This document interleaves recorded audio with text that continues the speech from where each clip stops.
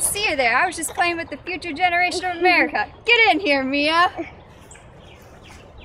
Hi, I'm Caroline, and I'll be running as your 2014 president. And I'm Mia, and I'll be running as your 2014 vice president.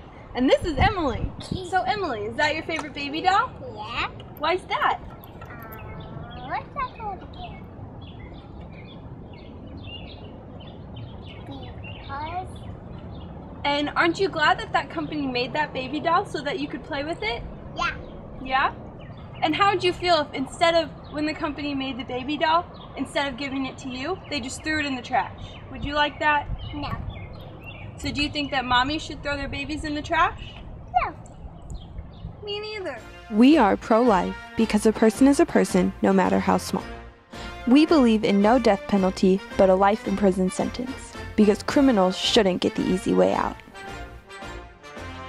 We believe that tax loopholes for the rich should be completely cut out, and every person should pay flat tax based on their income. We are against illegal immigration, but we believe that it should be easier for immigrants to enter legally with an easier and less complicated citizenship process. And that illegal immigration should not be a crime, and offenders should be sent back to their country without any criminal charges.